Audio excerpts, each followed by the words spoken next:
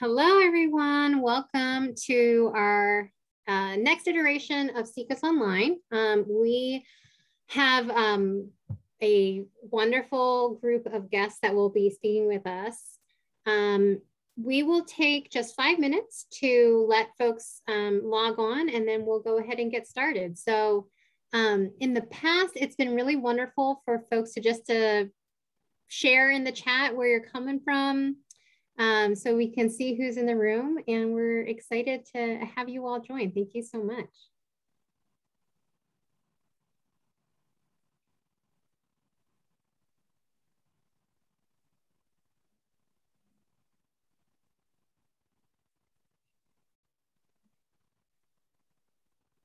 I don't know how the weather is.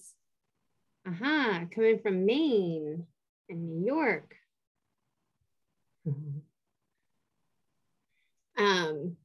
We are having like one of those like super humid East Coast days down here.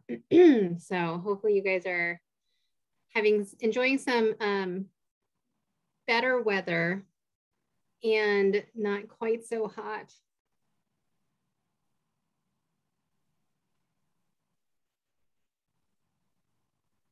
Yeah, our friends in the West Coast are really struggling.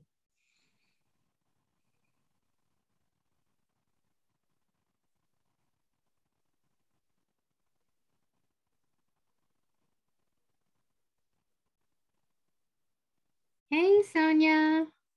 Thanks for joining.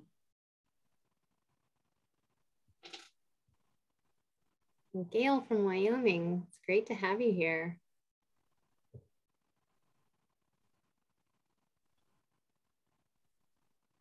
Thanks, Elizabeth. This will be a good panel for you, studying inclusivity in sex ed. We need to get you some credits. I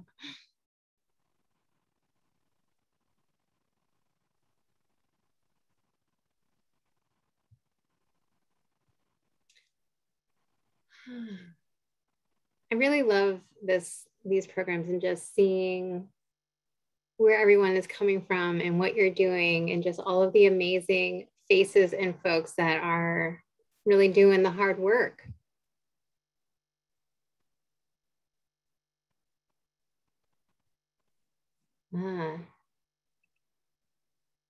Deborah left me and went to Florida. I see how it is.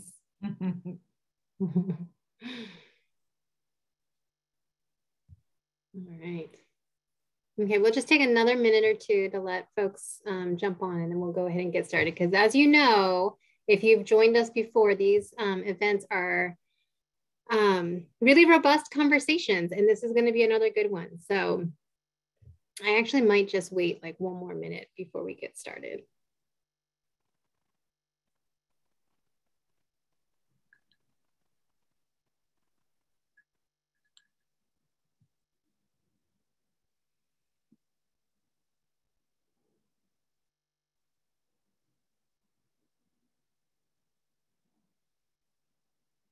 Hello, Rena from Pittsburgh.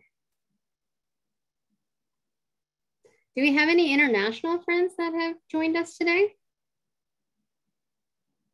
Love to see if our friends from across the seas and up and down have joined us.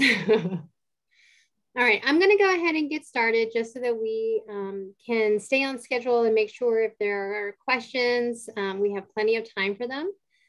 So thank you everyone for joining us. Our SIECUS Online is one of our new programs that we started just last summer. It's so wonderful to have you all here. I'm Chris Harley. I'm President and CEO of SIECUS. SIECUS was founded in 1964 to be the voice for shame-free education on human sexuality and to be a champion for sexual and reproductive freedom as an essential part of the human experience. We assert that sex education is a powerful vehicle for social change, and we are the only national organization that is solely focused on advocating for the rights of all people to accurate information, comprehensive sex education, and the full spectrum of sexual and reproductive health services. At SIECUS, we believe that sex ed can spark social change at the nexus of many social justice movements, from racial justice and LGBTQ rights to the Me Too movement and urgent conversations around consent and healthy relationships. So thank you for joining us with this next installation of SIECUS Online, which is a series of virtual armchair discussions that has been sponsored by VVibe, which is a company that explores how sex education can be a vehicle for social change with leading experts in the field. VVibe's core mission is to empower exploration through education, and by offering a constant array of accessible content, carefully written guidance, and real-world information. And the brand promotes inclusivity and informed play. So SIECUS Online is really an effort to explore some of these important, new, latest topics within sex ed and with the folks who know the most about them. All of the proceeds from SIECUS Online events support the invited speakers and SIECUS's work advancing progressive sex education policy across the United States. So tonight, we're going to be doing a deeper dive into LGBTQ inclusivity in sex education. And we're really just going to be talking with folks who have been at the forefront of bringing LGBTQ inclusive and focused sex ed programs into the field. Before we begin, I want to go over a couple of housekeeping items. So one, we are using Zoom, which means that all of the participants are muted and video cameras are off. So if you have any comments or reactions that you want to share, please use the chat function. That can be seen by all audience members, or you can also just chat with the speakers. There's also a Q&A box that we will invite you to use to submit any questions that you have for the speakers. And these will be moderated so that we can pull those questions for the Q&A session at the end of the event. We will do our best to answer as many questions as we can. And if we're not able to respond, we'll also try to do our best to collect those unanswered questions and provide you with a response after the event. This webinar is being recorded, and closed captioning will be made available on the recording for all who have registered for the event. The recording will be posted to the SIECUS website a week after this event concludes. As with many nonprofit organizations, the coronavirus pandemic and resulting uncertainty did impact SIECUS and the support for our work. So this event is intended to be a fundraiser for SIECUS. And so we invite you to visit www.siecus.org/donate to make a contribution so that SIECUS can continue to work with federal, state, and local governments to advance comprehensive sex education programs and policies. So with that out of the way, I'm now excited to introduce you to our speakers, and then we'll go ahead and get started. I can't tell you, since I've joined SIECUS, being introduced to these amazing individuals and the work that they're doing has been one of the most exciting aspects of my job. And so this is a conversation that we've been talking about and planning for quite some time. So I'm glad it's starting to happen now. So first we have Heather Carina, who uses they, them pronouns. Heather is a dedicated queer feminist activist, author, educator, artist, teacher, organizer, and innovator, who is also the founder, director, designer, and editor of the web clearinghouse and organization Scarletine, which many of you likely know. Heather is also the author of several books now, including SEX, the All You Need to Know Sexuality Guide to get you through your teens and 20s. Wait, What? A Comic Book Guide to Relationships, Bodies, and Growing Up. And in 2021, so just recently released, What Fresh Hell Is This? Perimenopause, Menopause, and Other Indignities in You, a guide. So if you have questions about any portion of your experience, Heather is the go-to book author. We also have Mira Wheel, who is a doctor of Tibetan medicine, certified sexual health educator, and the lead author of Let's original program, Teach, Affirm, Learn, and Know, or TALK curriculum. Mira is a queer femme identified woman and a current doctoral student and Spalding Smith Fellow in Community Health Education at UMass Amherst. Laura Gardner is a program manager at Planned Parenthood, Great Northwest, Hawaii, Alaska, Indiana, and Kentucky, or PPGNHAIK, where she manages the Include program. And Include is a brand new program that is an evidence-based LGBTQ-centered sexual health education program that's being implemented around the country that centers the needs of LGBTQ youth and health center staff. Forever Moon is a community outreach educator also at PPGNHAIK. And Forever has been engaging in some type of sex ed work since they were 17 and now works in Olympia, Washington as a sex educator. Forever is passionate about working with and empowering youth and their commitment to doing work that is rooted in social justice and intersectional, and using an intersectional lens. They have been working on delivering and currently training sex educators in LGBTQ specific sex ed curriculum.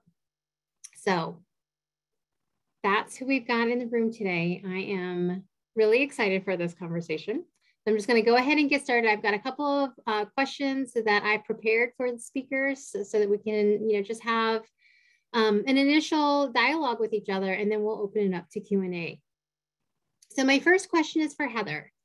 I wanted to start with you because in 2016, back when most organizations were still focused on teen pregnancy prevention as sort of the guiding rationale for why, sex education programming was necessary, Scarlettine launched the slogan, "Queer Sex Ed for All," which really feels like it was an early predecessor to the effort to talk about sex education differently and outside of that teen pregnancy prevention focus. So can you just talk a little bit about what you were trying to call attention to in terms of the need for queer sex ed and why you, started this slogan in some ways started a rallying cry around the need for queer sex ed for all? Sure. So really at the time we were kind of looking for a slogan to talk about ourselves and to kind of sum up what we'd been doing since the late 90s. We had a couple different ways of talking about the work that we'd done. Slowly but surely there were like little breadcrumbs of people kind of starting to talk about inclusivity, but the way at that time that inclusivity and sex ed was being talked about was in this very limited, straight-centered way, right? That was like, maybe, just maybe, people would mention in the sex ed that they were given that like, it was okay to be queer or trans. It was still almost always not only being written by and taught by straight people or ostensibly straight people, right, in this very straight way. And you could feel it, and so for us, I'm a queer person, right? So I can't write straight sex ed. I don't know how I would do that. I don't know what that would mean or how that would look like. It would be fantasy fiction for me, right? I don't even know what that is. And so we've only ever, as queer people, kind of been able to make queer sex ed. And so for us, sex ed being inclusive is a way bigger sphere. It certainly means that we want what we're doing to include content that is relevant for queer and trans youth, right? And obviously, certainly that includes pregnancy prevention. I mean, I do remember also at the time, early in the 2000s, there was stats came out that made their way to straight people that queer youth were getting pregnant, and straight people were like, what, how does this happen? And all of the rest of us, well, one, know exactly how it happens, but also have seen this happen and know that this happens. We want everything to be there, but it comes from a bigger sphere, it comes from a place of relationships and a place of community and a place of pleasure and a place of embodiment and a place of identity. And inclusivity also isn't just for, about who it's for, it's also about who it's from. And kind of the third piece of that for us is that we don't think that queering up sex ed just benefits queer people. We think that it really benefits everybody. You know, a super, super heterosexual, cis-sexist script for sexuality really doesn't benefit anybody. It really limits everyone. You know, it certainly limits queer and trans people grossly, but it also really limits cisgender and heterosexual people quite a lot. I mean, if you listen, they're yelling it. You know, they're yelling it to everybody. You know, so for us, you know, that's kind of what we wanted to make clear. I remember kind of early on, starting as a queer sex educator, having people kind of find out that I was and like say it like they were trying to out me, like it was some kind of secret, like, this queer person is teaching sex ed, you know. And so it's nice that we're finally, slowly, surely starting to arrive at this place where it's not this thing where, you know, you can have, we're seeing now with our volunteers, younger queer people coming into sex ed where they know that they come in as an asset. They're not having to come into the work feeling like they have to fight really hard for their right to be here and why they're an asset to be here. They know that they are. So that's kind of the broader scope that we were trying to bring to the table. Yeah, that's amazing. And, you know, and I think to be holding those kinds of conversations and offering those kinds of resources, you know, over the entirety of Scarlet Teen's history is just really incredible. So Laura, I wanted to ask you about Include. So in 2020, Planned Parenthood, your Planned Parenthood announced the release of your Include sex ed curriculum, which is an important LGBTQ inclusive resource. And Mira, you have also been working on and acting as the lead author of the Liberatory Education's original program, Teach, Affirm, Learn, and Talk. So I just wanted to hear from you guys, you know, if you could share the origins of your efforts to create these programs, why you felt it was necessary to undertake this task, and sort of the origin story of your work. Sure, thank you, Mira. I can dive in. Hi, everybody. It's so nice to be here. And, you know, the origin of Include, I mean, I think there are a lot of parallels to what Heather's talking about too. I mean, for us, we received an opportunity to be funded through the Office of Adolescent Health, so the government, to create a program, which is in and of itself kind of a great example of how far we've come in some regards.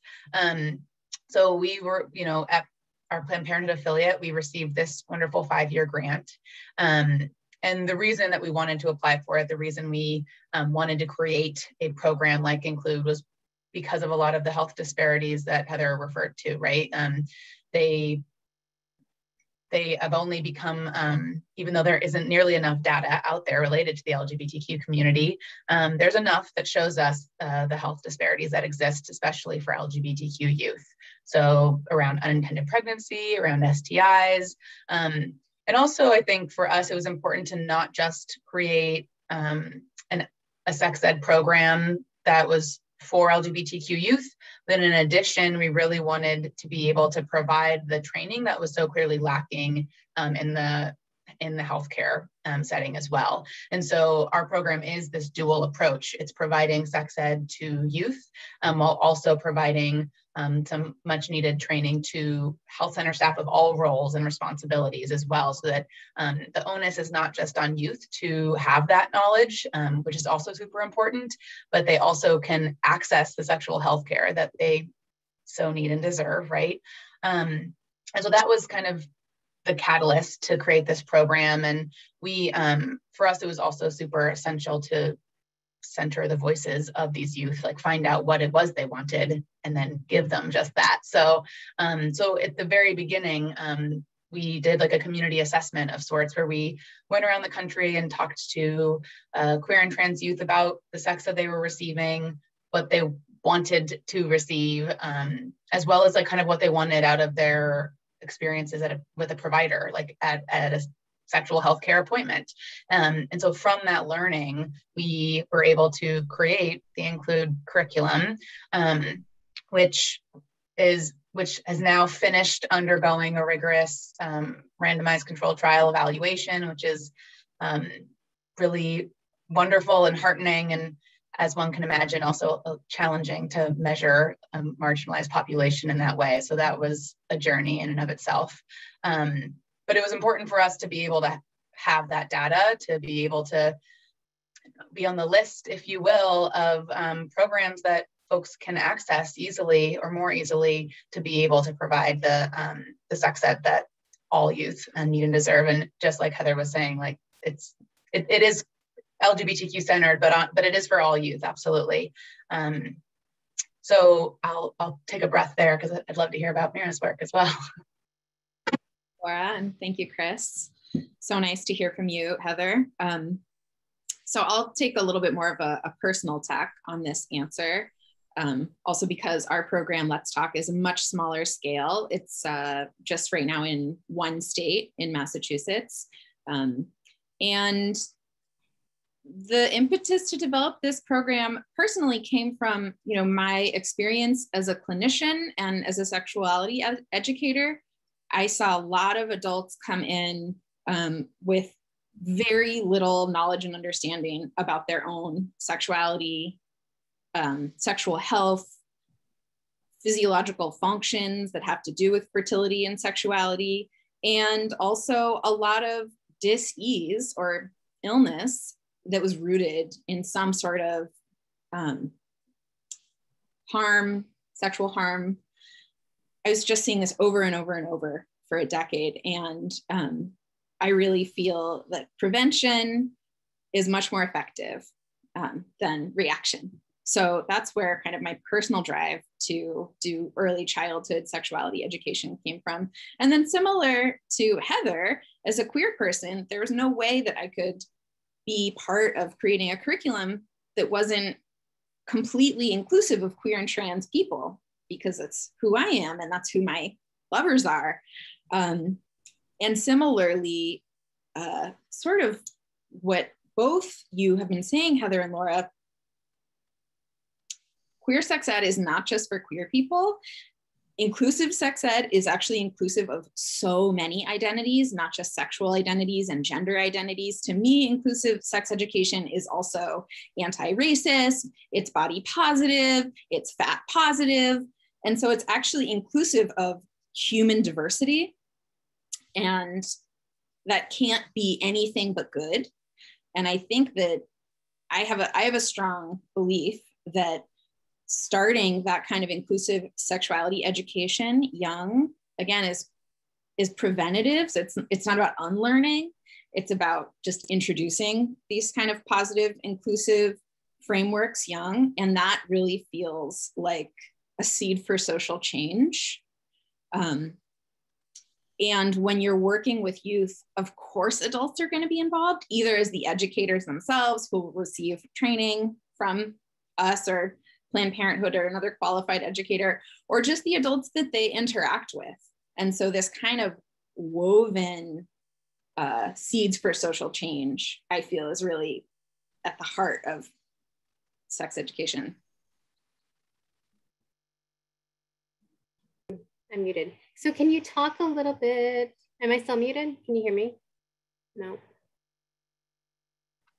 You're good. Oh, okay. So I wanted to ask you, though, if you could share a little bit about the partnership that you developed and how Talk as a curriculum started to get implemented. Thank you. Yeah, sorry not to include that part. So I'm a PhD student currently at UMass. I got my master's in public health directly before starting my PhD. And as a master's student, I connected with a local public elementary school, actually through my advisor, who's also part of this project, and a good friend whose children were at this public elementary school. And the partnership came about because some parents in a PTO meeting expressed the wish for a gender neutral bathroom.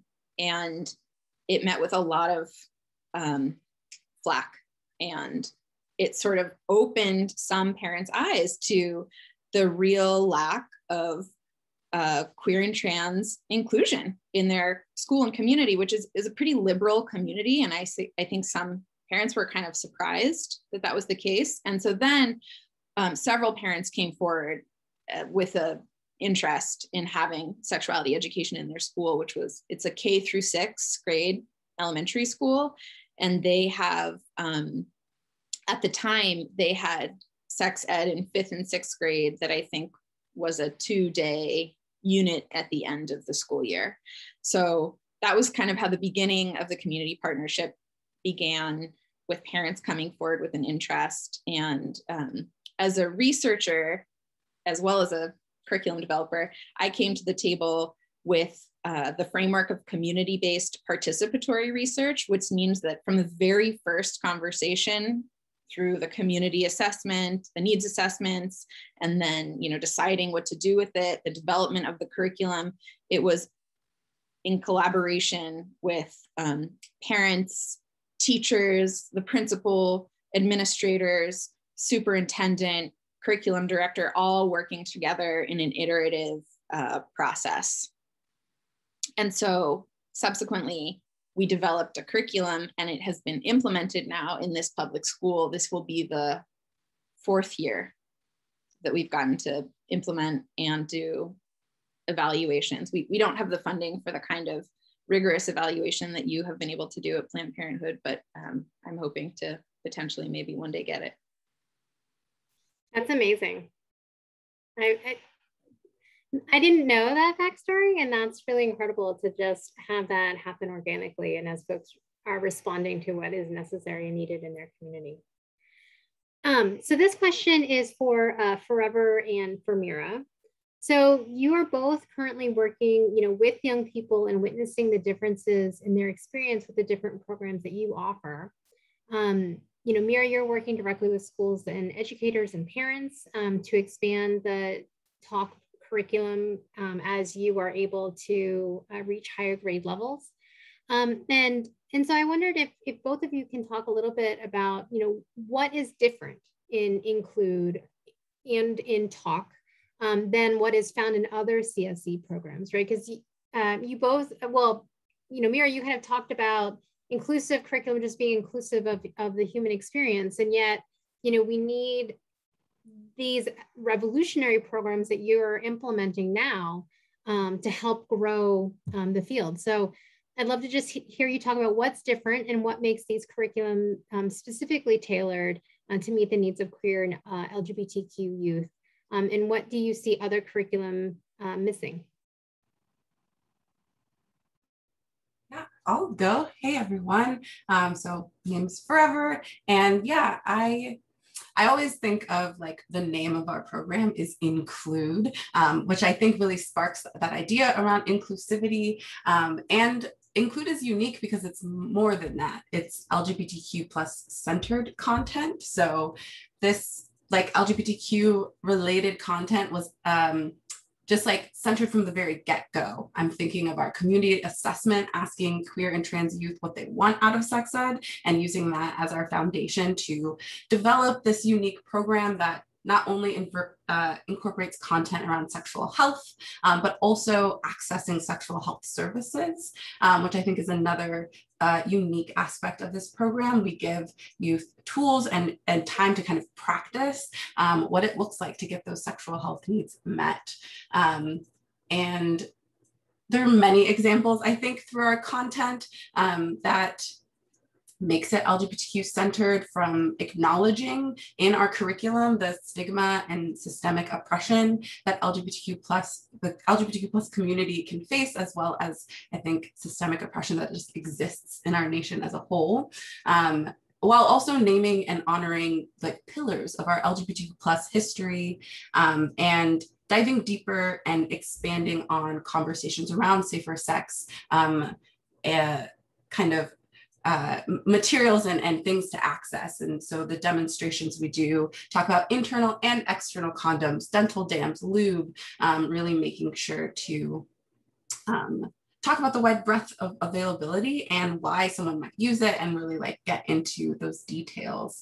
So that's one way that I see Include as super unique, which is like in the curriculum. And outside of the curriculum, Include also just creates a wonderful, unique environment where facilitators and youth really create a like community-centered space where we're listening to folks and each other, and our feedback just tells us how much LGBTQ youth love being surrounded and connecting with their community, and that part was some of their favorites. I have so many more examples and happy to share them, but that's kind of like those golden nuggets that I see that Include really has to shine.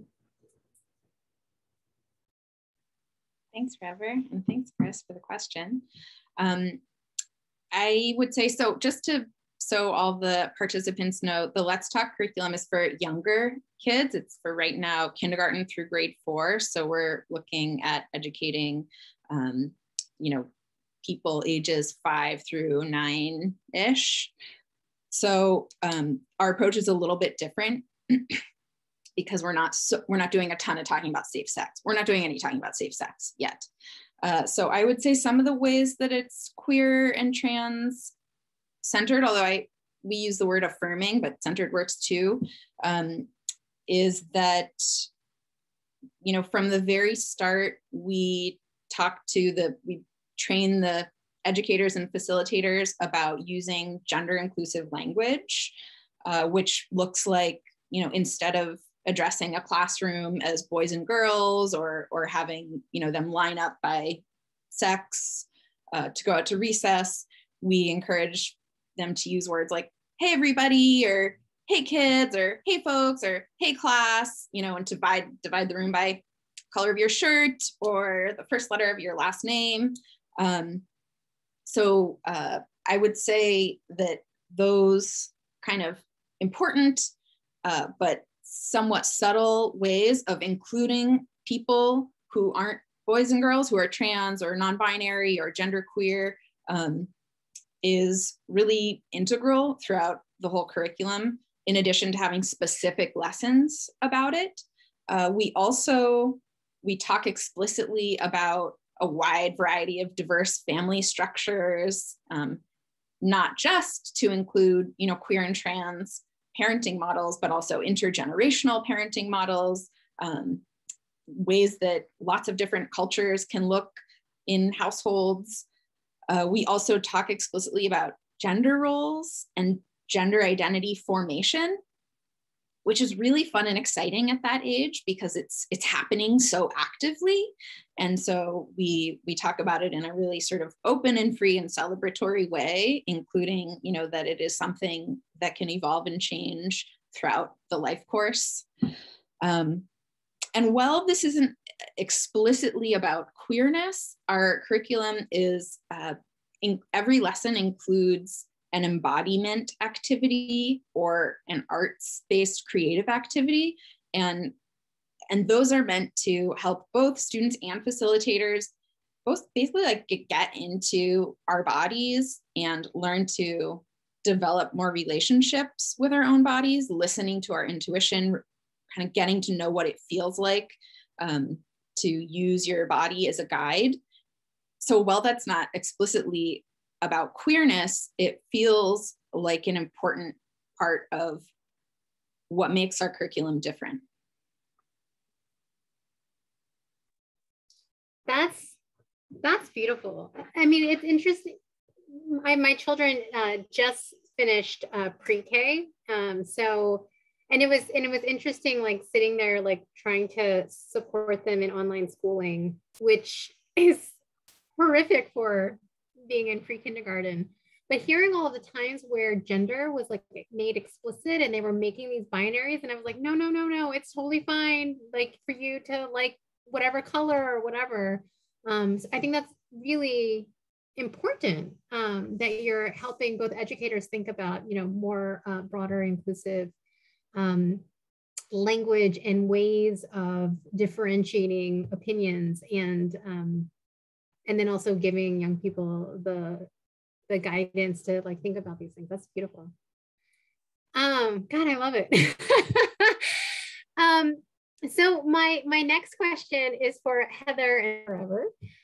So you've both been working for a really long time advocating for a sex ed curriculum that affirms the identities of young people, that centers the identities of queer folks, and then have been working hard to create and provide resources that meet those needs. And so I just wanted to hear a little bit more from you about what you have witnessed being the impact on young people in terms of, differences in their reaction and identity presentation, personal growth and development, when you are able to provide resources or programming that validates queer experiences and identities for self-identifying queer and LGBTQ youth, and for the straight youth who also receive and seek out this support and resource.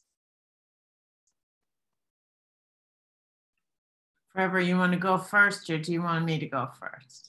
Let's have you go first, and then I'll follow. Thanks. Sure. I mean, one of the things that's interesting, of course, is that, we don't always know how everybody identifies. Now, with scarletine, more often than not, when we're working one-on-one with people, a lot of our content is static. And so people are just reading it and we're not interacting with them at all. In the parts of the services where we are interacting with them and people are filling out a profile, people will sometimes fill out orientation and identity stuff, but they won't always, right? So we don't always know. And in outreach, we almost never know, especially if you go in a classroom and we're doing it that way. Obviously, it's not something that we ask people when we walk in, so it's not something we know. Sometimes it's one of those things where you'll certainly find out after. I mean, one way that we'll almost always find out after is that, if it is usually said or it comes out in any part of the presentation, whether it's an outreach presentation or it's something where somebody's reading it, or we're doing a one-on-one and direct services where a young queer trans person finally gets to actually interact with another queer or trans adult who's giving them this information. That is often major for everybody, especially if it's a first time that someone's been able to do that. Not only, sometimes it's the first time anyone's even been able to have any kind of contact with another queer or trans person, let alone to be able to ask these kinds of questions of that person. And sometimes it's also the first time they've been able to ask another adult questions about sex and sexuality, right? Like all of those things are happening. So sometimes it's a very big day. And sometimes that can also be the case for straight youth, that it's the first time that they've talked to another queer or trans person. One thing that will sometimes happen with scarletine is that, the way that we're inclusive is pretty low key. We like rainbows and sparkly things, but it's not all over absolutely everything. And so it's happened many, many times that we've been in conversation with someone and they won't quite realize that where they are is a very inclusive space, because it's a very inclusive space, and someone will say something that one of us will find offensive. And so we'll gently say, hey, whatever it is, I'm a queer person, or I'm a trans person, or I'm a non-binary person. And just so you know, that hurts my feelings, or whatever. And then that person, again, sometimes that's the first time that straight or cisgender young person has had another interaction like that with somebody. That can be a very big deal, especially when it's gentle, and it's not, there can be conflict, but they realize that they can have conflict with someone like that and nobody's screaming and yelling. The world is not falling apart. Nobody's going to call them names. They don't have to call anybody else names. Nobody's back is up. Everything's fine. And in fact, they can still ask their question. My feelings can be hurt. We can process my hurt feelings, and they can do that. I think another thing in that mixed space is that for us in our community spaces to be able to have youth of all kinds of identities really makes clear, you know, culture still tells everyone, especially young people, that there's this, you know, firm straight line between cis and trans and between queer and straight, which is not reality. You know, like that's not how it actually is. But the perception that is still there. And so to give people the space to coexist and to, you know, to see the places that everyone overlaps, whether that overlap is in their questions, in their concerns, in their experiences, in their needs, I think is often really revelatory. It gives them all often a lot of room to feel more fluid in their identities. And again, that's gives straight and cis youth more room. That gives queer and trans youth more room. Everybody kind of needs a little more room in that respect. So, you know, those are some of the, there's so many things really, but those are some of them. I want to make sure that Forever has some space as well. Yeah, oh, so good. I'm very reflective. So I'm just like sitting here soaking up all of what y'all are saying. And one of the first things I thought about was I started my like professional sex educator career, like with Planned Parenthood, being trained in Include. And so as I went out into the community and worked with other lesson plans, I was so excited to like put inclusiveness in, like talk about like queer trans youth, and growing pains occur, right? I walked away from a classroom with an anonymous question that said, I didn't hear myself in that curriculum. I didn't like, did you talk about queer and trans people? And I was like, whoa, like that is something that I need to work on, and I need to understand like what it feels like to like walk into a space, be explicit and not just like neutral. And working with Include as a program gave me kind of the like safeguard to do that. It's a one-time 3-hour program that we were offering to folks who were 14 to 19 years old. And we were talking about topics around like gender and sexuality, sexual health, accessing those healthcare services. And like those are topics that everyone can benefit from. And a lot of echoing of like what we've said around this foundational curriculum being helpful for queer and trans youth as well as straight identified youth. And as we work with more communities, it was like we learned it was imperative to also invite allies to these workshops and invite queer and questioning youth, both so everyone feels comfortable attending regardless of where they're at in their being out journey, and because this training is for everyone. The part of the like witnessing that I did really also comes in their like qualitative feedback. Like when we ask youth, like, what was your favorite part of the workshop? They'll say something like, I learned about birth control that was inclusive to me and my needs. And we're like, score, did it. But they'll also say like being surrounded by queers, or I felt included as a trans person and really comfortable. And so that community building aspect again is just like highlighted, that the environment to be explicit and to be heard and to be seen and ask the questions that they want to explore, is just like witnessing being in that space is, I think, and coming out of that space. This program again was 3 hours. We added an hour for our evaluation. So after 4 hours, the queer and trans youth in the room wanted to stay with us, wanted to stay with each other. We're exchanging social media, making big sharing. And so that connection and the learning that happened in the room together, outside of like us facilitators, was like exactly what we wanted to encourage, and really like contrasted, right, with like what we heard in our community assessment around like what folks weren't getting out of their sex ed experiences. It wasn't relevant. It wasn't speaking to their identities and relationships that they were having. And then, yeah. And last, I'll just say that like, kind of regarding what youth get out of our program, I love talking about qualitative data. And it's also important for us to mention that our quantitative results after the rigorous RCT also showed positive results, specifically regarding self-efficacy and knowledge, as well as accessing sexual health care and their own thoughts and behavior around sexual behavior.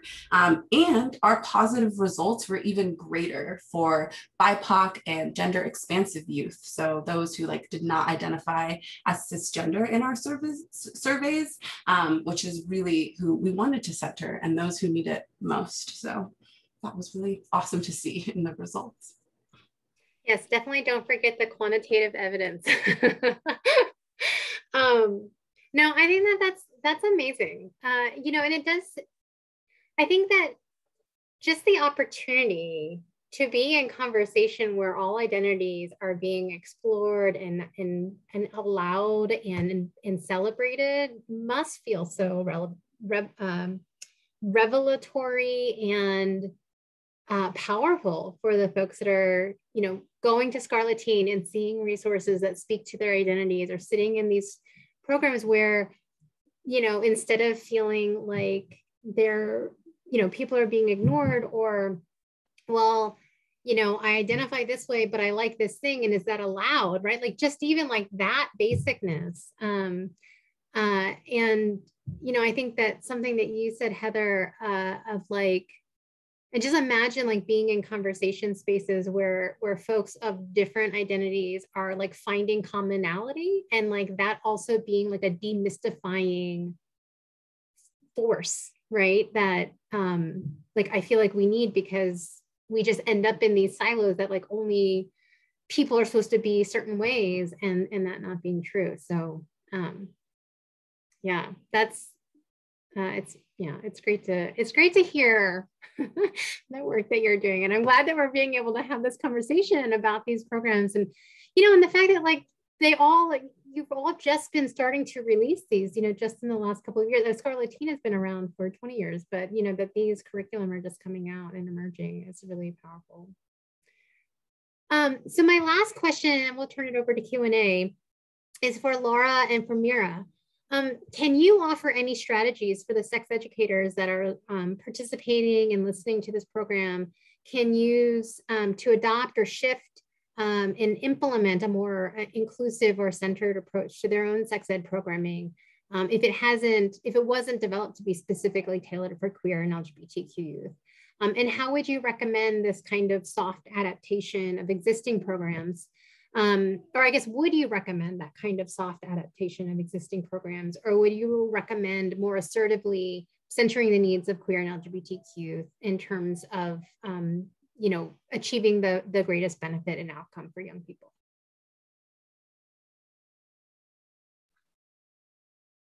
I can dive in.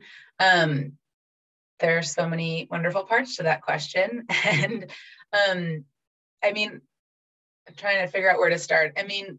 Everybody's community and the ability to implement certain curricula is just so varied. Forever, and I learn that all the time when we're talking to, the folks who are working on Include, but even just within our Planned Parenthood affiliate, we span 6 states from Hawaii to Indiana, and every community is so different, and not every community can implement a program like Include or an LGBTQ centered program. And so would I recommend a soft adaptation of an existing program? Absolutely. And would I recommend more assertively centering the needs of queer and LGBTQ youth? Absolutely. So if you could do it all, then do it all. Include specifically is not the panacea, right? It's a 3-hour workshop, so you're not going to be getting all of the rich depth and content of a comprehensive sex ed program in that one-time experience. It is a wonderful complement to other sex ed curricula, for sure. I think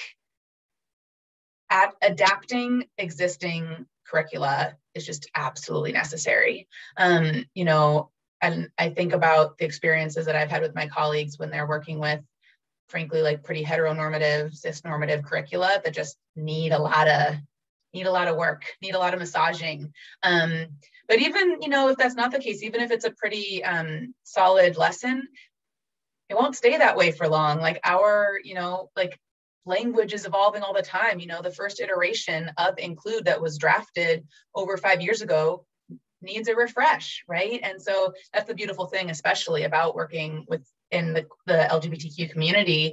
I remember early on in my career, before I was even in sex ed, and I had a workshop with a bunch of queer youth, and I was so proud of myself for coming out as bi. And then I, you know, as the youth are going around the room, and like the majority of them were identifying as pansexual. And I was like, pansexual?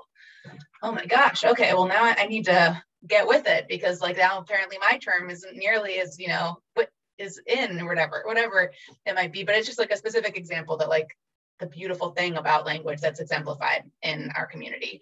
And so in terms of a specific suggestion, because I know sometimes that can be helpful, you know, if folks are wanting to like inclusify their lessons, which I know is just the reality, right? Folks are working with grants, they're working with specific lessons that they just have to implement for their jobs. That's just what they're required to do. And it would be to take a close look at the curriculum and to think critically about the changes that you can make. Maybe you can't make all the changes you want. Maybe there's a handout that cannot be edited, but you can change the way that you talk about it or facilitate on it. You know, maybe the birth control handout talks about male and female condoms. And so you can have a conversation with the folks in your room about why those terms are problematic and the terms that actually should be used. Or maybe, you know, a lot of curricula have role plays, scenarios, characters. Think about what identities are being represented and which are not, and being really thoughtful about including a variety of identities. And for some folks, maybe the most you can do is to be gender neutral, right? To be a bit more intentionally vague, because the relationships you have, the community you're in, you know, you can only push the bar so far. But being thoughtful about how far you can push, I think, is important, and making those tweaks, whether it's to the pronouns of that scenario, character or a name, the relationship that's being represented. I think the more that more youth can see themselves in a lesson, and there will undoubtedly always be LGBTQ youth in the room, the better. And so I think there are a lot of options for folks that will be really dependent on their context, for sure. Those are great suggestions, Laura. I agree with all of them. I also totally agree that soft adaptation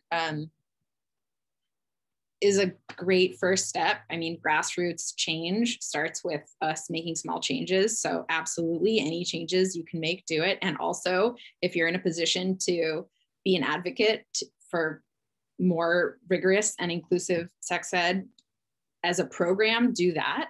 But any small changes, I think, can make a huge difference, actually. Some specific changes or additions, adaptations that I think really would work for sexuality education of any age are things like using gender inclusive language, like I was talking about before, not just during the lessons of the sex ed, but in your classrooms. That can be a pretty big deal that makes people who are trans or genderqueer or non-binary all of a sudden visible, which is pretty powerful.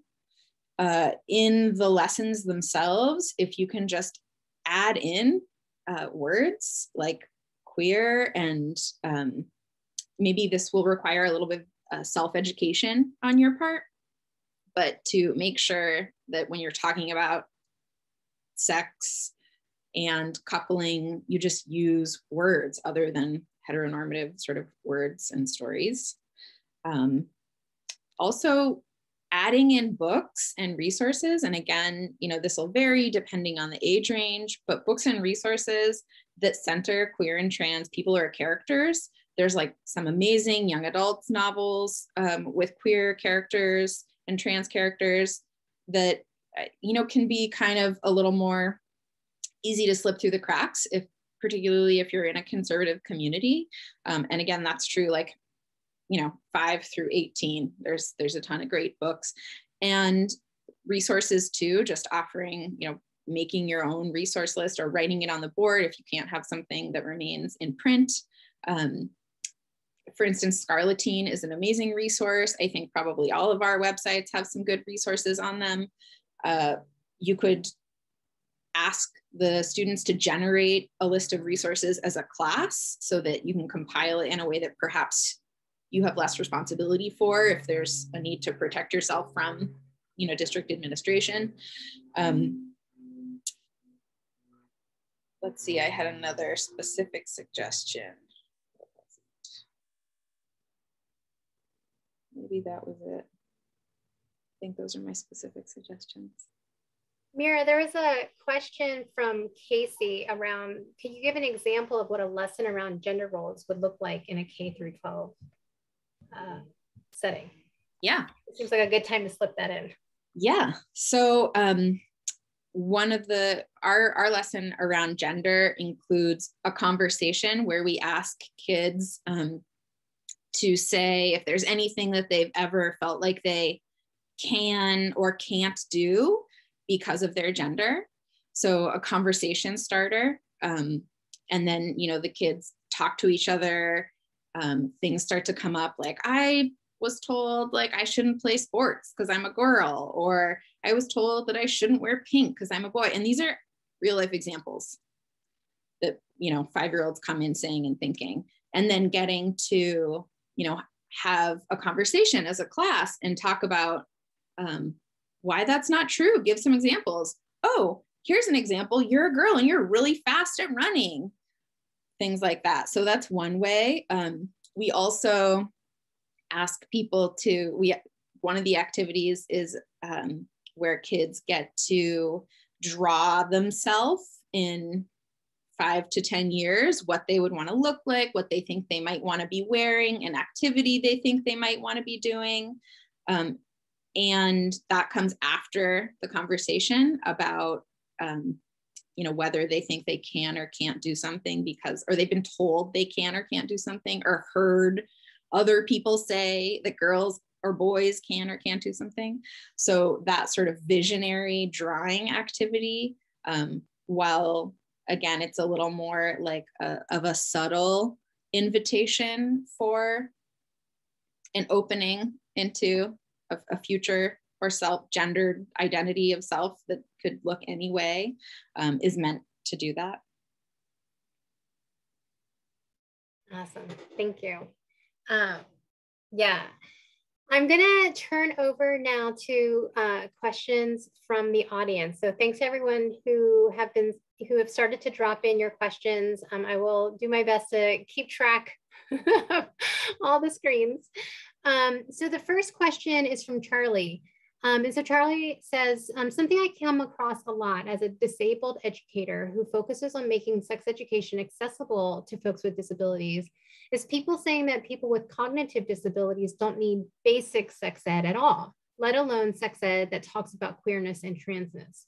What are some ways to fight back against this idea that only certain kinds of people need sex ed? And how do we fight for sex ed that is inclusive and accessible in these environments? And that's for anyone who wants to jump in. I can jump in very briefly. I think that reframing sexuality education as a human right is helpful. And I really like to cite the World Health Organization's definition of sexual health, which talks about it as a basic human right, and it includes pleasure in their definition. A lot of naysayers have a hard time disputing the World Health Organization.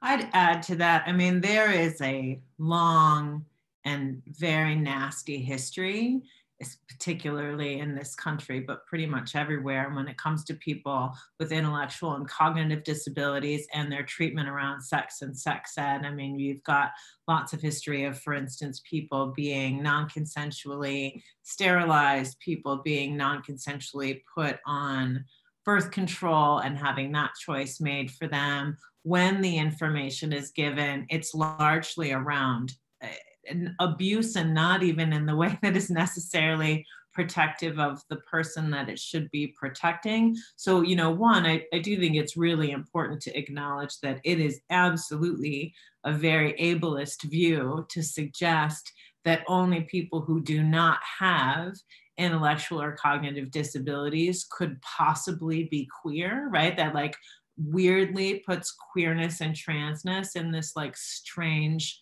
luxury category, right? Like it's such a messed up thing to even try and put words to, but I do think that the only place that you can even start with that, and whether you word that politely or not, obviously will depend on where you are. But I think that the first thing that you have to do is to call that out as an exceptionally ableist viewpoint, as it one more, and Mira, I think you put this really well, one more injustice that is being put upon that population when it comes to another very long part of a history of being denied sex ed. I mean, I think another thing that we know, and we're seeing this actually a lot around neurodiversity and transness, for instance, is that we know that the further that any of us are usually outside any of these, you know, normative systems, the more likely it is that we're queer or trans anyway. So the more likely it is that that is actually the sex ed that we need in the first place. So it might be that an easier argument to simply make is to say, if this is the basic sex ed that we need, this is the basic sex ed that we need. Great. There's a question from Kate. She feels conflicted about her queer students and online porn. I know it can be one of the few places that they see queer sexuality, and yet she worries that it's sending them damaging messages. So do you have language for framing pornography with queer teens?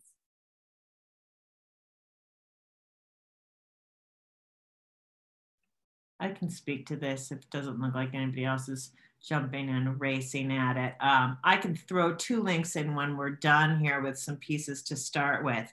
One of the best things I've ever heard in the world, there's a professor out of Australia, his name is Alan McKee. He's an absolute genius around sexual media.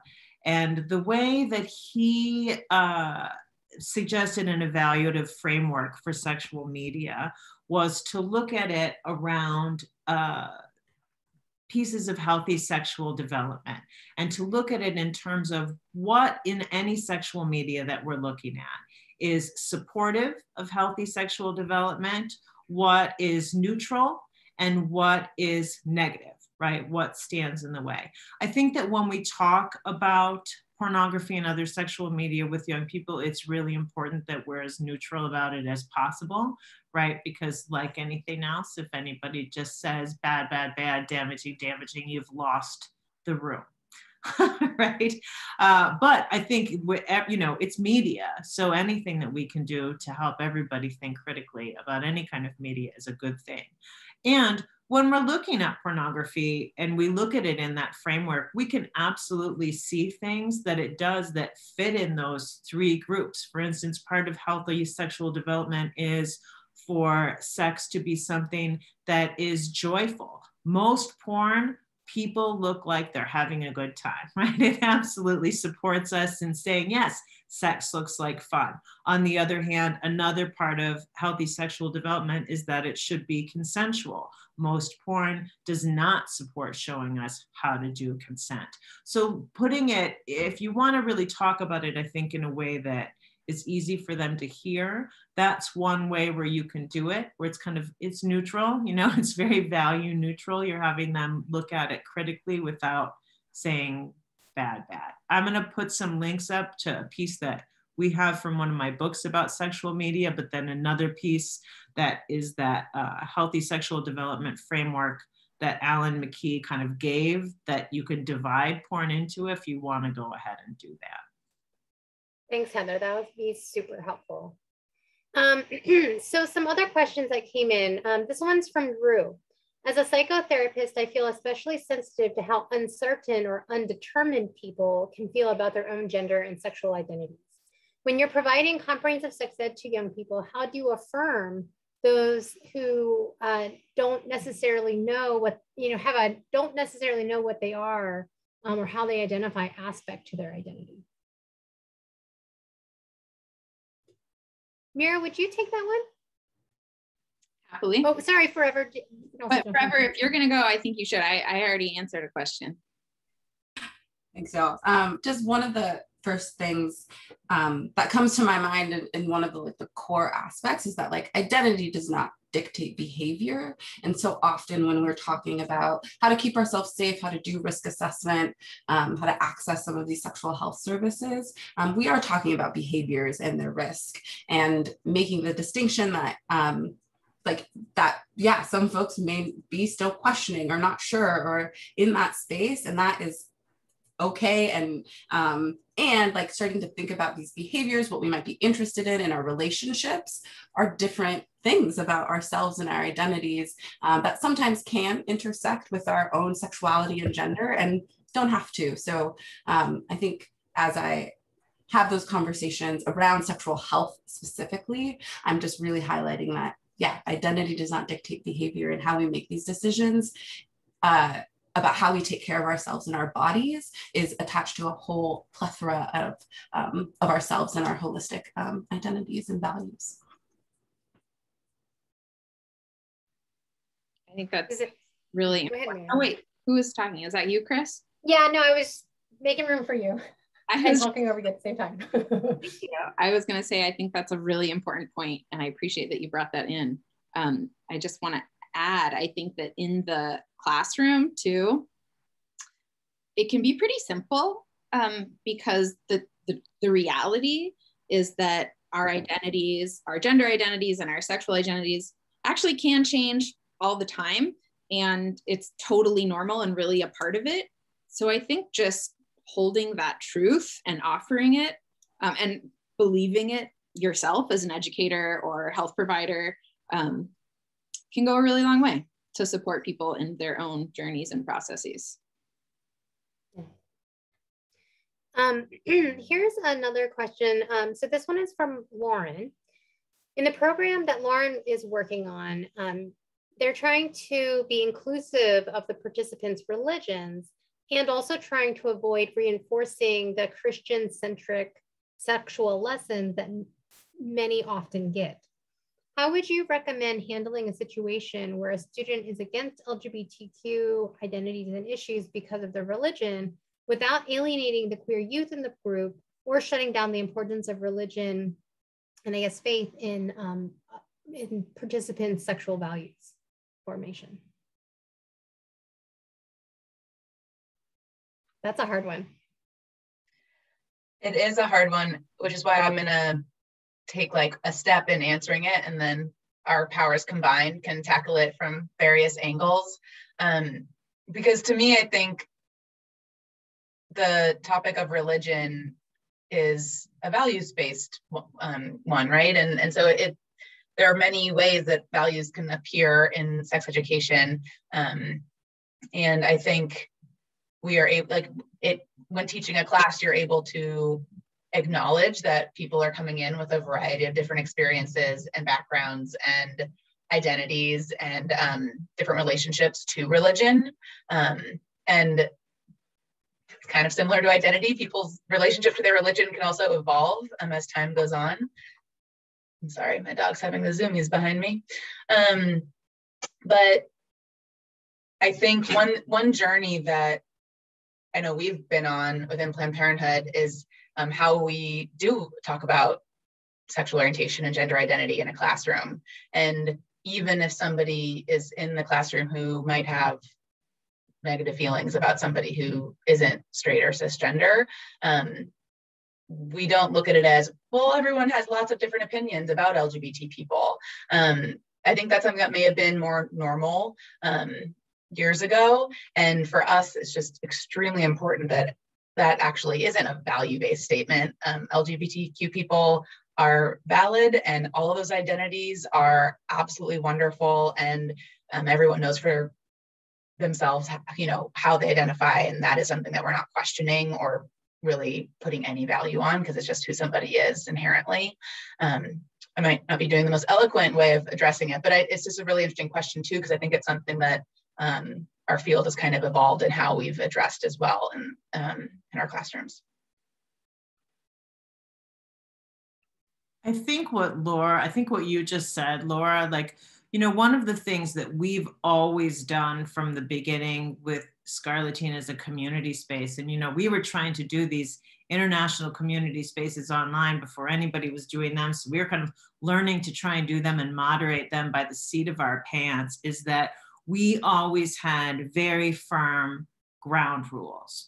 You know, and one of the ground rules was always that we're not going to have arguments about if it's okay for anybody, right? We're not going to have an argument about you have these feelings about it is or isn't okay for somebody to be gay, or it is or isn't okay for somebody to be trans. You get to have whatever feelings you have about that, but we're not going to talk about those feelings here, because we're all here right now and we have to coexist in this community, right? And that's just how it is. And by and large, you know, every now and then we've had some youth that's been an issue with. And obviously it's tricky in a different space than it is with us, because we're an entirely elective space, right? It's not a classroom, right? So that person that, like, you know, we can be like, well, you can just leave, which they can, right? Like, if you don't like it here. Now, that would be my vote for everyone in their educational spaces as well, quite frankly. But, you know, I don't get to make these decisions in the world. But for the most part, that's actually worked out just fine with the young people. And my even with really evangelical young people, my experience by and large is that I actually think that most of them find those boundaries refreshing, because I actually think that most of that super intensity about other people's identities isn't theirs. It's inherited. It's their parents. It's the other adults. They feel an obligation to parrot a lot of it. And I feel like having it so that they can't, and it's off of them to not even have to do it, is more times than not what they actually want anyway. And then it's not on them, right? Like, so it's not there. It's whether or not they do it, it's not on them. You've decided for them that they can't do it here. Can I add one quick tool? Yes, please. This is like kind of parroting exactly the message that you both were saying, Heather and Laura, but in a classroom, one tool to kind of get ahead of that, as you were saying, Heather, is to, like, prior to any lesson, to co-create group agreements about how you're going to hold the space, and make sure that respect is one of those agreements, and to, you know, consider your words or actions before you say them and make sure they won't be harmful. And then if something like that arises in class, you can reference those group agreements. And I recommend keeping them on the wall so that it can kind of just nip it right in the bud. Yeah. Yeah. I think that's super helpful. Okay, we have a question from Christopher. Thank you all for being here. How do you see your work connecting with the work of credentialed health education teachers in K through 12 schools? How would you like to see those connections grow or change?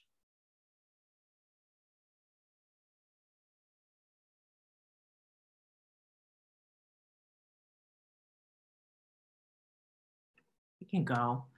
You know, at Scarlettine, we like to think of ourselves as a support and a reference. You know, we think of ourselves as a support in terms of having a whole bunch of information and resources. You know, it's free, right? So it's available for anybody to use and adapt, right? And also use as a model when you have people asking. I saw somebody asking for, how do you use inclusive language?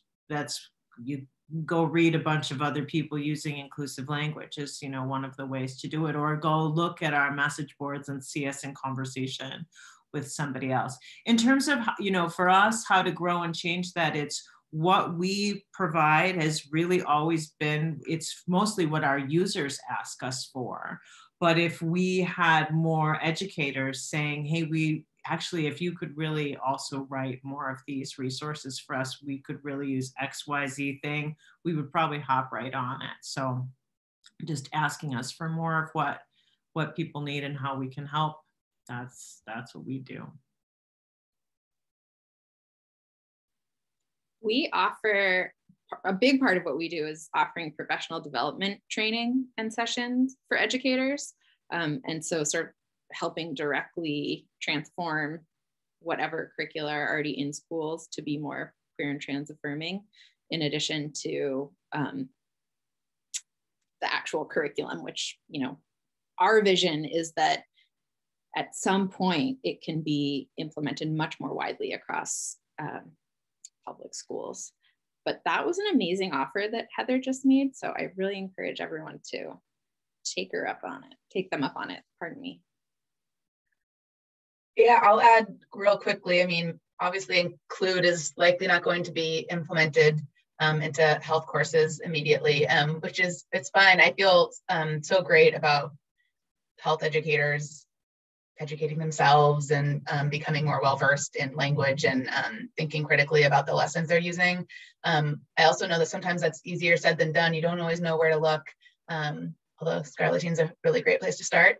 And we also have a professional development virtual program that our affiliate has been working on for several years. And some of it is focusing on kind of the foundational courses of that any like sexual health educator would need, like anatomy and relationships and consent, et cetera. And as well as more getting into additional content related to you know, LGBTQ inclusive and affirming sexual health education.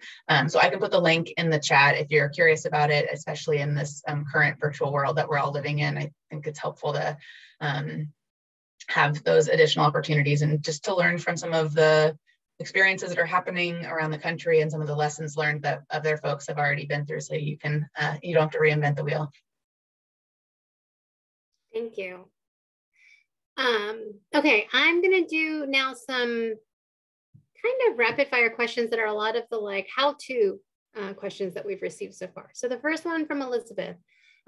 What are some of the most important things that you think queer and trans youth should know but may not know?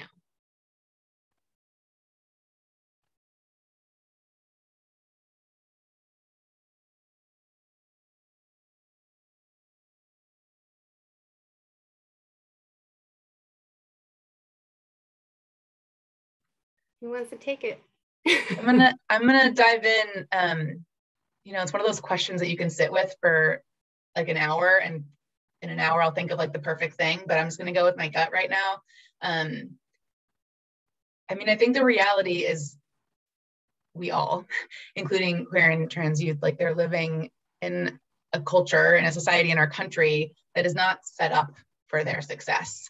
And so I just think it's so important and empowering to be reminded of that, to know that like this is not your fault, that these like, especially, you know, if you're going to be sharing any hard information like around like statistics or a lot of those disparities that we talked about early on in our conversation, like this is a result of systems that are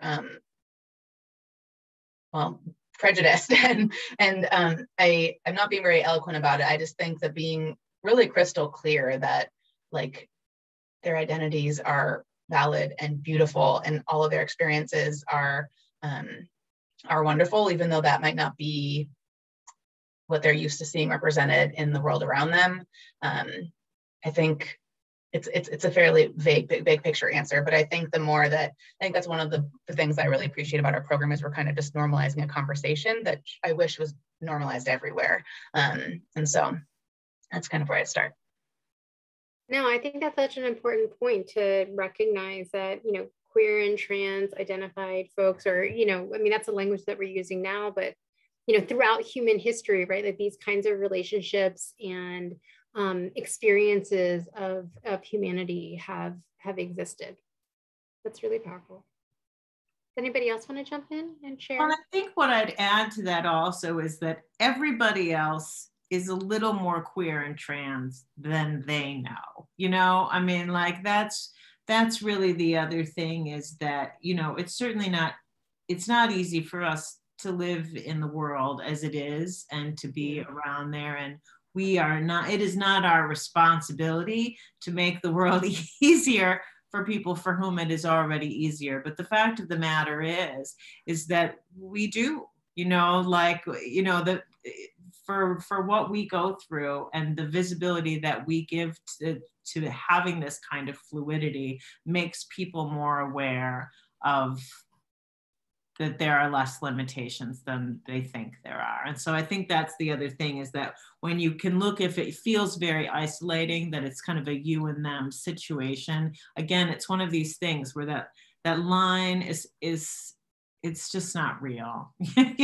You know, it's such an artificial thing, that line that's there. It's so mushy.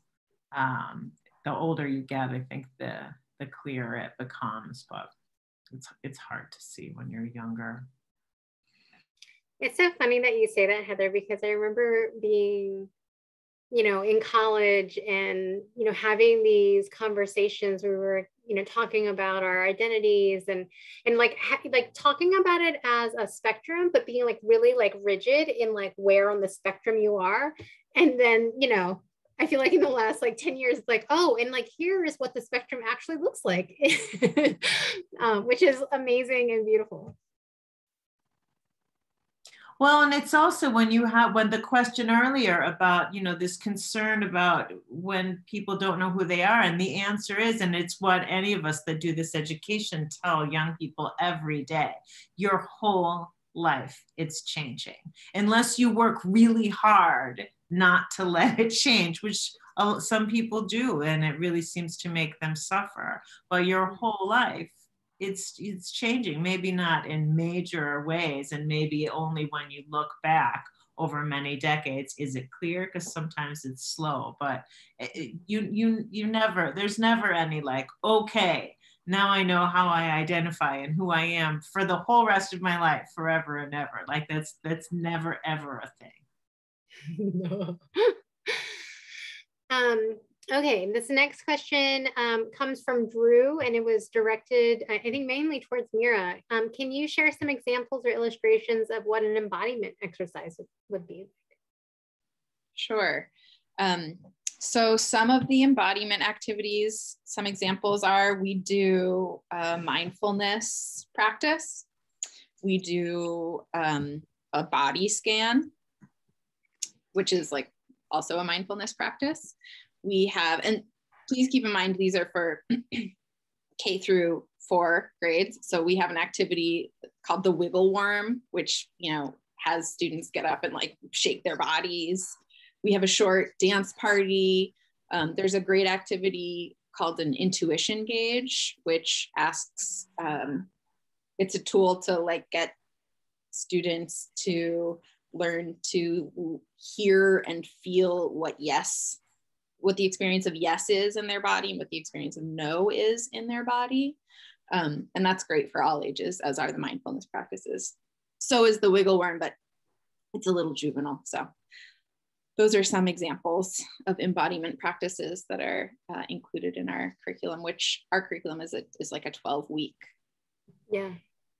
But that's so beautiful, because, you know, I feel, and there's another question about teaching consent, but I know that the language around, you know, enthusiastic consent or affirmational consent is different than just consent, and teaching kids to trust their own bodies and intuition in their gut in developing these practices is so powerful. And you know, at the future of sex education, when we release the national sex ed standards, that, you know, is an effort to really set a new floor for sex education that is embracing all of these identities and values and teaching folks. And we talk about the scaffolding, like that's the perfect kind of scaffolding to then be like, what does enthusiastic or affirmational consent feel like, and how different it is from somebody feeling, you know, obligated or pressured, right? So yeah, I love that information. only lives in our body before Mm-hmm. it becomes cognitive. Yeah. And yeah, that's such a great way of teaching, you know, young kids to trust what's happening internally and in the face of external pressure around expectations of behavior. Okay, so then the last question that I thought of as sort of like a rapid response is, what resources do you recommend for teaching consent skills to young people? So that's a good one.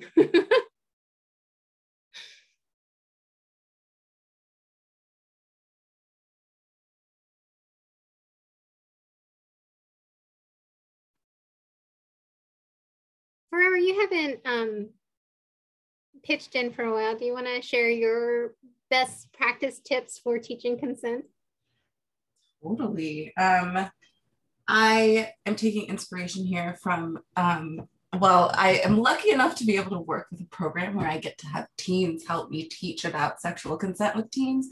So that in the past has been really helpful to pick apart both like specific behaviors and whether they are like consensual or not. So just having a just compilation of different like yes, nah, nope, or like turns away, or like just all of those examples, and having youth sort them to kind of like understand kind of the nuances of like, some folks will think that is consent, some folks will think that's like a yellow light and we need to check in. And so helps bring about this conversation about what consent can look like, how the definition of consent can kind of, it can be defined in different ways for folks. So we can talk about a verbal yes, body language, we can talk about consent of one thing is not consent to another, and process.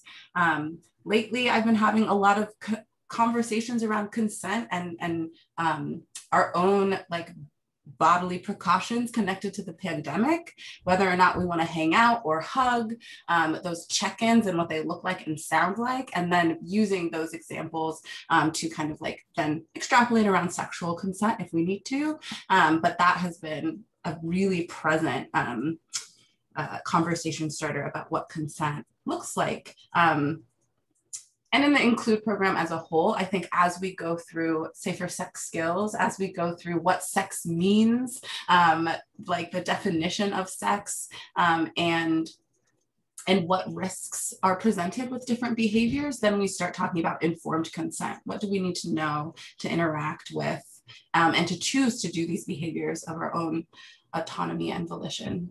So those were all off of the top of my head, but I definitely would love to hear anyone else. I love all of the things that Forever suggested are definitely things that we like to do. I think too, I love that you brought up with the pandemic. I think sometimes, especially with younger kids when you're doing it, but then also too with adolescents who maybe are just kind of like, have only really had consent talk in a sexual context. When you can take it out of a sexual context, sometimes it's helpful to just kind of unload it and put it somewhere else. I think that sometimes for some people, it's either a little too much or it just gets too tangled up with other stuff, that when you can kind of put it in other places. But I also think it's important, you know, to remind everybody that of course, you know, our consent matters everywhere, right? It matters with every kind of touch. It matters with every kind of interaction that we have with everybody. And I think that's always kind of a helpful thing there, because it's easy to get super in the weeds when it comes to what is and isn't sex, especially with certain adolescents sometimes, and then all hope is lost. But I also think that when you can kind of unload that conversation and just talk about things like, again, are you gonna hug your friend right now or not hug your friend? Are you gonna wear a mask right now or not wear a mask? Is it okay for the person cutting your hair to touch your shoulders or to not touch your shoulders? Do you want to kiss your grandma or not kiss your grandma? Like, I think that taking it out of a sexual context can be really helpful sometimes. We are at time. We did get one last question that kind of got snuck in the chat from Justine. talking about the challenge of getting parents on board. And Justine says, you know, I think most school teachers and staff are on board, but are stressed and worried about parental reaction when it comes to being inclusive. The last thing teachers want to deal with is an angry parent on the phone or emailing them. You know, what are some tips for overcoming this fear and possible reaction from parent groups? We don't have time to answer that question now, but if any of you have thoughts in regards to that and want to send them over to me, I'd be happy to share them with participants. You know, I think that as we start speaking more affirmatively and you know, with less fear about the importance and the broad applications of the value of sex education, you know, we are seeing conservative spaces get really animated around these ideas. And so I do think that this becomes one of those push-pull conversations in our country at this moment. And I think it's really important for us to recognize and realize that the reality is that most parents want comprehensive sex education to be taught, and there is a vocal minority in dispelling a lot of the myths that are being perpetuated by folks who have an ulterior agenda is, I think, really critical for providing tools for folks to be able to push back on these things. But I just want to say thank you to everyone for your participation, to all of our speakers. I mean, you're doing such amazing work and it's really so important. And I want to thank you for participating, for being here, for sharing your truths and knowledge and great ideas and resources. This is being recorded. We will share a closed captioned version of the recording once that has been done. We will be hosting another SIECUS online, and I think Charlie asked the question specifically looking at comprehensive sex ed for youth with disabilities and expanding what does that look like in a broader inclusive fashion. And so I hope that those of you who enjoyed this conversation will continue to join us and have a wonderful evening. And thank you all so very much. Have a great evening.